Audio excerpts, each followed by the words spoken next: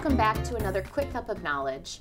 The man with me today really needs no introduction, but for the few of you out there who aren't familiar, I'm joined by Dr. Michael Dryden, University Distinguished Professor at Kansas State University. Thanks so much for joining us. Well, thank you very much. It's really great to be here. Well, we're so excited for you to share some knowledge, but first, I really would love to know more about this UDP distinction.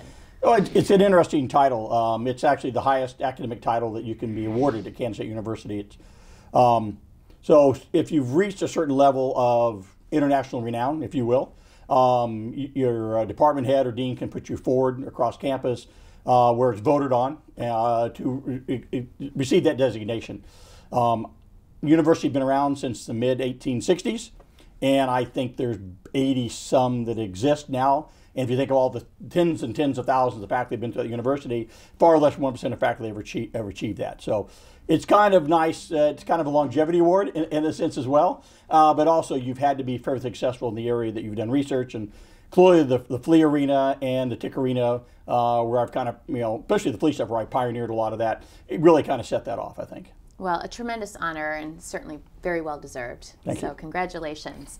Before we shift into talking about your career and what you've learned over this wonderful journey, love to, though, first refresh a little bit on a topic I think that's very near and dear to your heart, which is the misinformation out there about giardiasis. Yes. Just recently at a lecture you gave, it was very eye-opening. I'd love for you to share a few of those important tidbits with our listeners. Yeah, it's interesting because I think the lecture title is The Quagmire That is Giardiasis. A lot of the issue has to do, and again, veterinarians out there aren't at fault for this. We have to. I think it's important to understand because our understanding of Giardia has changed dramatically over the last 3 decades, and I've kind of lived and breathed that even over those years. There was a time we thought all the Giardia was zoonotic, and then we think none of it was, and it kind of went back and forth. Treatments, diagnostic tests, it's all changed dramatically. So there's a few things we need to understand that are very important. First of all, the chances of a human getting Giardia from a dog or cat is almost nil. In fact, the CDC published a retrospective study of 40 years. There's not a single case in the United States in 40 years of a human acquiring Giardia from a dog or cat. I know it's going to surprise people, but that's the data. It's really highly unlikely, not biologically impossible, but highly unlikely that any human is going to get Giardia from a dog or a cat. I think that's the first one that's very, very important. Most Giardia that we got from somebody else somehow. Okay, and a lot of times it's water contamination. The other thing is when it comes to Giardia within dogs, it's extremely common. 70% of all the dog parks in the United States, based upon a recent study, have got Giardia positive dogs in them. The rates of Giardia in the United States can exceed some places over 10% or more in domesticated dogs. And so there's a lot of Giardia out there. And in a lot of those dogs, it's not a clinical entity. Okay, so the vast majority of those dogs, 90+% of them have Giardia.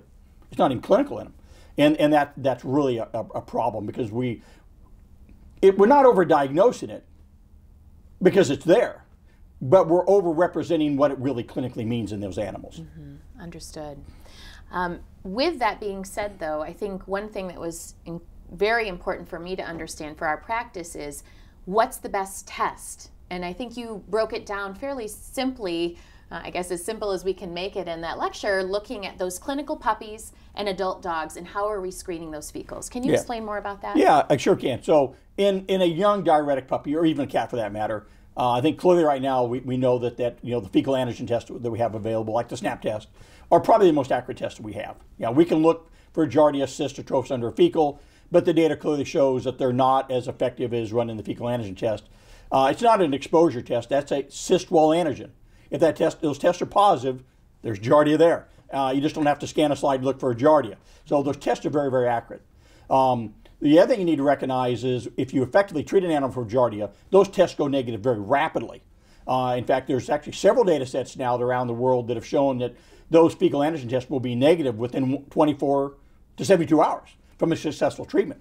That rapidly. Once all that Giardia is shed and the feces are clear, the antigen's gone.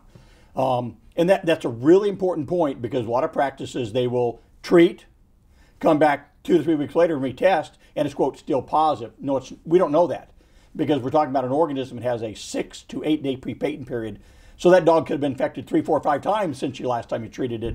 So basically, if you're going to treat and test, we actually recommend you test 4 to 5 days after treatment, which will surprise most people because people think those tests have latency. They don't. All good points. You know, we could talk for hours on everything we could. Everything you could share with the profession, and unfortunately I only get minutes, but I'd love to hear some of your words of wisdom for young veterinarians and veterinary students in the area of parasitology. What are some important pearls or pieces of advice that will really help them be successful? Certainly things that you've learned along the way or that you've taught to so many students over the past few decades. What are some things that will really help them be successful in general practice? Well, that's a really good question. And we can broaden this out even. I mean, from a parasitology standpoint, I think, once you get out, you have to maintain currency. I mean, they call it practice for a reason, and I was in private practice. You've got to maintain currency in the discipline. I mean, just look what's happened over the last several years with the advent of the isoxazoline category of molecules, NexGard, Brevecto, Empirica, Credelio, and how they've revolutionized flea and tick control and Demodex and everything else. So you've got to maintain currency from that standpoint. And recognizing that resistance is, at least in the parasitology world, is inevitable. And so resistance happens within the fleas, within some of the ticks, some of the other parasites. We're now seeing hookworm resistance as well, some heartworm resistance out there as well. You've got to go to meetings, you've got to pay attention, you've got to keep up. And if you have questions, contact somebody. So I think that's one of the biggest words of wisdom I give there. I think on the other side, just a general lesson I like to talk to about them is I still believe this is the greatest profession on the planet. I do. And one of the reasons is we have incredible lateral mobility. If you ain't happy where you're at, move. Okay, and in my lifetime, I know many veterinarians, large animal, small animal, exotic medicine, military, industry, academia, human medicine. I know a lot of veterinarians, even classmates of mine, that have moved in the human medicine side. An MD can't come to our side; we can go to their side. So, find the area that your passion fits. And again, this may be a bold statement, but I believe a life without passion is a life not worth living. Find your passion, explore your passion, and find where that's at. In my career, I was a large animal practitioner, 80% cow-calf herd health practice, because I came off of a farm, then small animal practice, then grad school, okay? And then I came back and I work on fleas and ticks. I'm not pulling calves anymore, right? So find the area that's important to you. I think that's important. And the other one is we all fail. We all fail. We all have times in our lives that things don't go well, okay? And I learned this from my dad. My father taught the Naval Academy, and one of his lines was, the only difference between a winner and a loser is a winner gets up off the ground one more time, they get knocked down. Because we've all tripped, we've all fallen, we've all failed. Whether it's a test, it's life, it's a marriage, whatever relationship it is, just get up and keep going ahead. At the end of the day, if you get up one more time, you get knocked down, you're winning. And I think a lot of people don't realize that. They think the life hits them and hits them and hits them and hits them, and they don't realize just keep getting up. And at the end of the day, you'll win. I think we're all speechless here because I just want to continue this conversation for many, many days and weeks to come. Unfortunately, we have such a limited time left with you as you head towards retirement this year. We've been so lucky to have all of your contributions to this profession, and certainly we are much better veterinarians because of what you've given to us. But what are you looking forward to in retirement? Grandkids. I've got 3 granddaughters now. They're life-changing. For those of us who are going to be watching this, if you've got grandkids, you know what I'm talking about. Okay, skip kids and go to grandkids. They are a life change from that standpoint. They give you perspective. And I've had people tell me that once I've got an 8-year-old, a 5-year-old, and a 7-month-old granddaughter, and people said that I changed.